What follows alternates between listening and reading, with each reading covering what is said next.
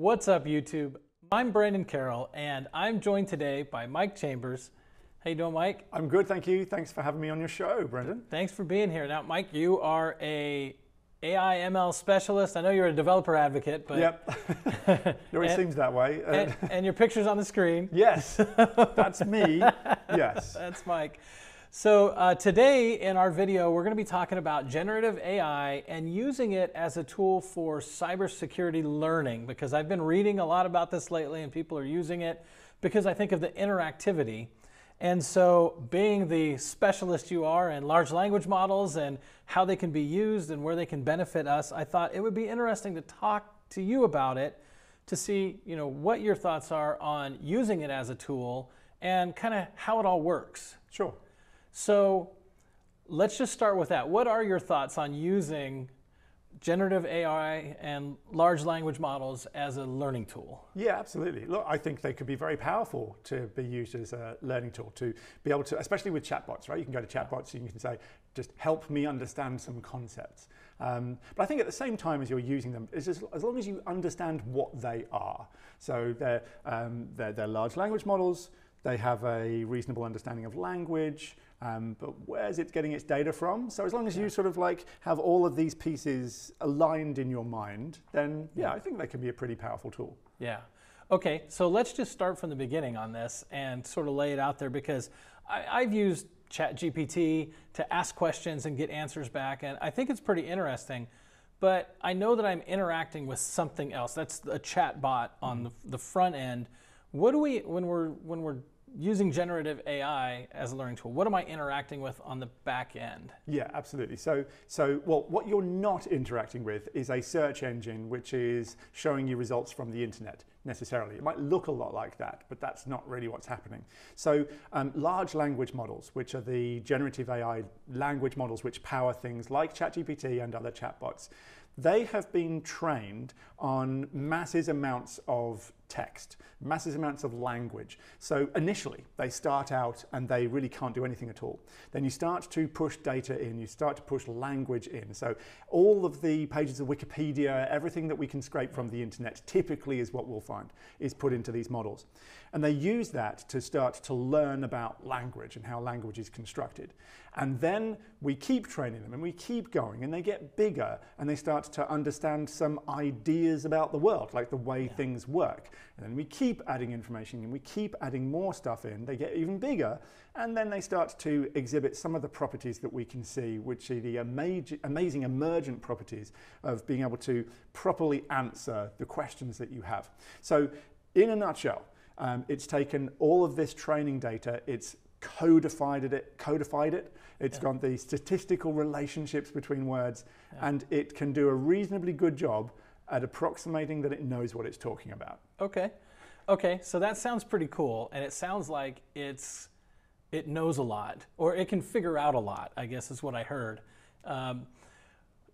So what I did hear also from that is that you feed data into it. So like, for example, if somebody wrote a blog post about a cyber attack and how to mitigate against it today, that wouldn't necessarily be in there until it's been given that data. Is that right? That's absolutely right, yeah. So training large language models, training generative AI models is a huge undertaking. So large amounts of compute, long periods of time, and actually it's quite costly to do.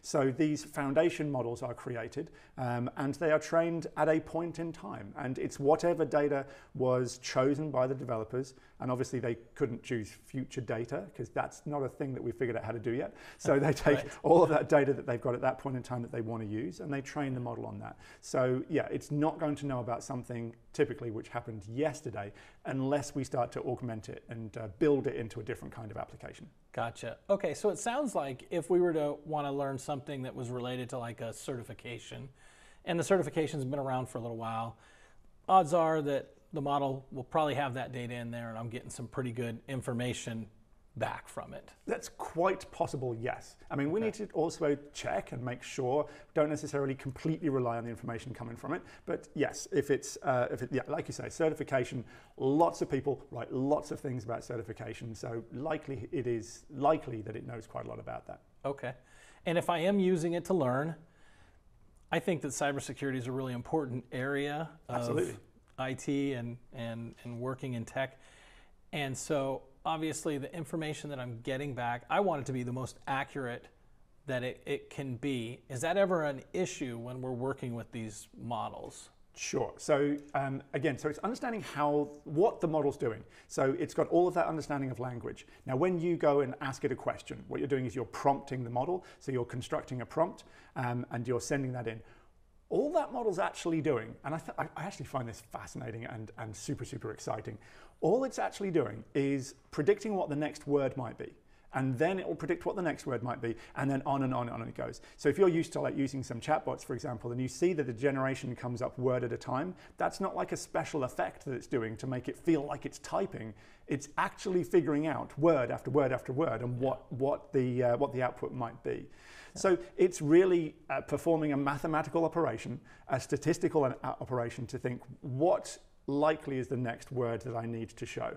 And so in some circumstances, it might just show you something that feels reasonable rather than is actually correct. People call these hallucinations. It's a little bit unfair. Really, it's just an accuracy problem. Back in the old days of machine learning, as far back as like last year, we'd be training like an image classification model. And if it said this is a dog when actually it's a cat, we'd say that's an accuracy problem. And that's exactly what we're talking about here as well. So again, it's a machine learning model. It's not your friend necessarily, I suppose it could be. So just be aware that it's using mathematics to try and figure out what to say next. Okay, so I guess moral of the story is could be used as a tool to maybe augment your learning, to add to your learning. You're still gonna wanna find avenues that are going to get you the latest and greatest when it comes to cybersecurity threats and things like that. But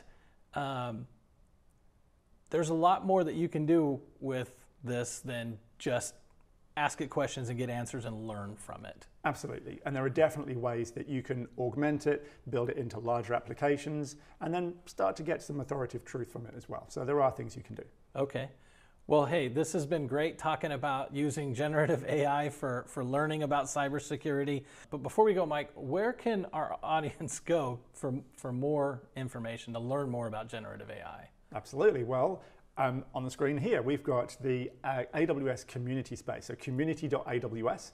And if you go /generative AI, you get to this page. And yes, that's a picture of me, but we have lots of content up here about generative AI, including the course that we've put together about large language models. Awesome. Thanks again for being here and giving us your insights. We're going to actually talk in another video about some of the things that you can do when it comes to cybersecurity with generative AI, and maybe what some of the possibilities are. So tune in for that video. If you've liked this video, make sure you like and subscribe to our channel so that you can see more videos just like this one. And Mike, thanks for being here with me today. Really appreciate your insight on this. Thank you very much.